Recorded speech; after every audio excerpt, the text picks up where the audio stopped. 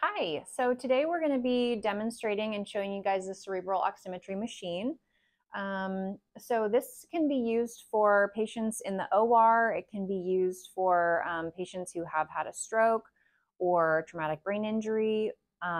Also, you can use it on extremities. So maybe you're concerned about compartment syndrome, or you have an Impella device in place and you want to assess the tissue perfusion of the leg.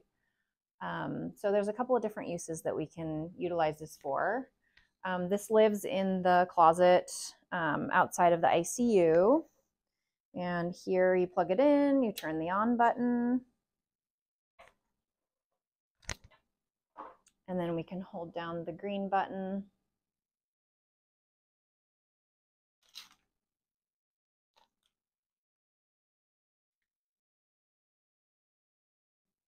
All right, so we'll select new patient, and then we will toggle through and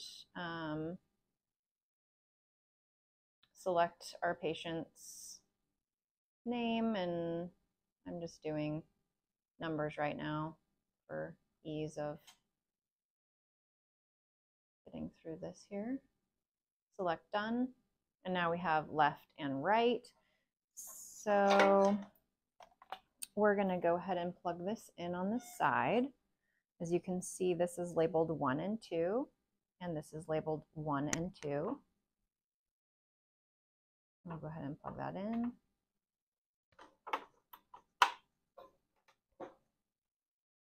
We also have labels here, 1 and 2. You'll find the cords that correspond with that.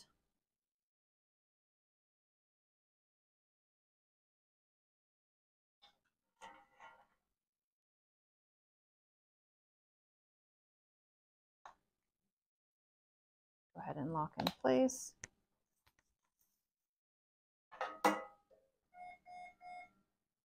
All right, so we have plugged in our number 1 and number 2. We can hang it wherever we want.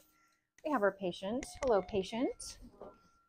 I'm going to lie their head down a little bit.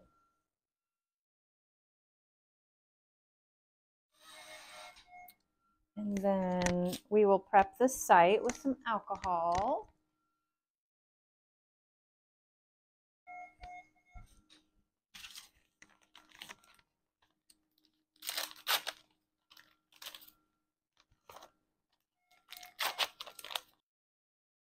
So we have the two ends. We'll just plug these in.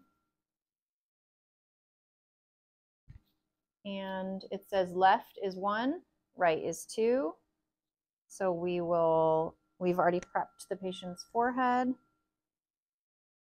There's a little sticky back.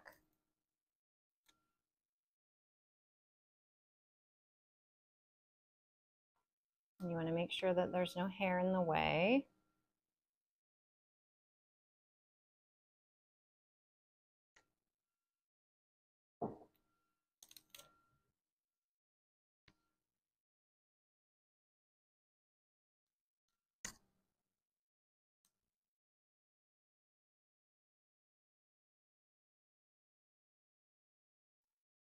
And then our most important button, the audio alarm off and on. So right now is on, right now is off.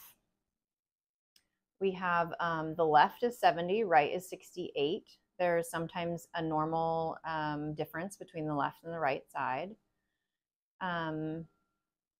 So we want to set our baseline. So let's pretend that this patient is going to have induction of anesthesia soon.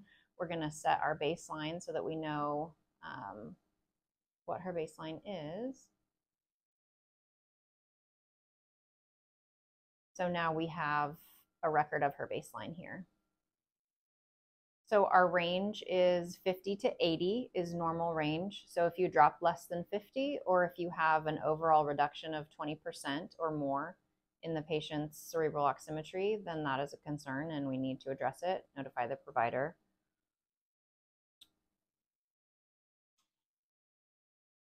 We have numbers and we also have a graph so you can see over the course of time. So as you can see, the SSI is like a quality indicator of how well the pads are in contact with the patient. And then we also have alarm limits that can be set. We can go to next menu and then user configuration. And you can toggle through these.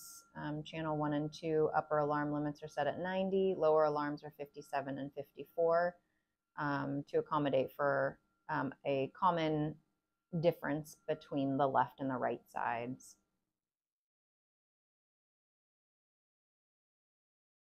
So this patient is agitated and she is starting to pick at her cerebral oximetry, and pretty soon you can see that on the left it says poor signal quality, and if I had the alarm on, it might beep. There you go. And that concludes our cerebral oximetry video.